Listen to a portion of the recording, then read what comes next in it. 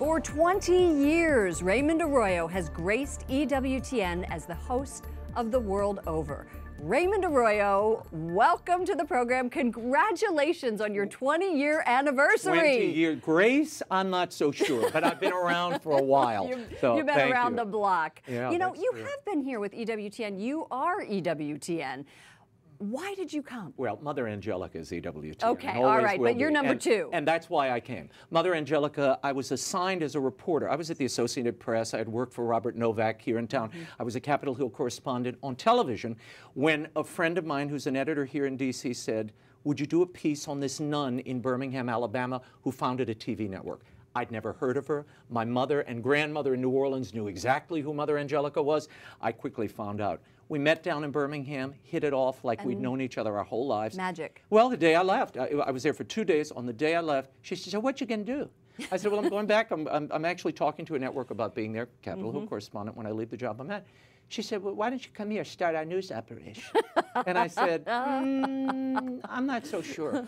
And it took a while. She stayed after me and wore me down. Here I am, 20 years later, still caught in her Venus flytrap. Flytrap, don't say that. What are some of your favorite moments? I know it has to be interviewing a pope. Well, that was one of them. Pope Benedict was amazing because he's brilliant and it was scary and intimidating. I mean, you've got one of the greatest theological minds in front of you and, you know, you're a 20-something-year-old kid going blah, blah, blah, blah. But he was astounding. His light and joy came through in that interview. His kind of antic sense of humor that I love. It's the only time I've ever seen that part of him on camera, and it's the only English language interview he's ever done, probably the only one he will do. So I love that interview. And you are always doing Jerry Lewis pieces. Well, I've interviewed him twice, but I'd love to. I always see them on the air in all of the reruns I watch.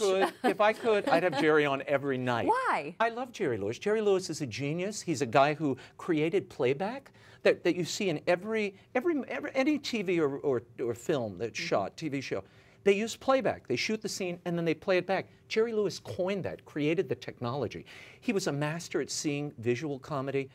He coined so much the pratfalls and the things we take for granted. So to spend time with a legend like this, for me, was just unbelievable. He's also very temperamental. He's not a guy who likes to sit for interviews. So the fact that he trusted me and opened up, I treasure my time. You were the lion tamer. Right? Yeah, well, he may have been the one taming the crazy man. There you go. See that? Well, let's talk about your new book. It's the new one that's out this week. Will Wilder, The Lost Staff of Wonders. Yes. And this is the second installment of this very popular fiction series. What compelled you to write the fiction series and to continue it in your second book? Reading to children like you do. Reading to the kids, and we'd burned through so many of the series, and they wanted something else. Also, there's literacy, a big literacy problem in our country. 67% of kids are at reading proficiency in 4th grade, only 67%. All the rest are prime candidates for welfare and jail, according to the statistics. Literacy is so important. So I wrote the series to excite kids about an adventure and about the journey. I love that Will Wilder goes on these adventures with his whole family. His great Aunt Lucille, his mom, his dad, his brother and sister.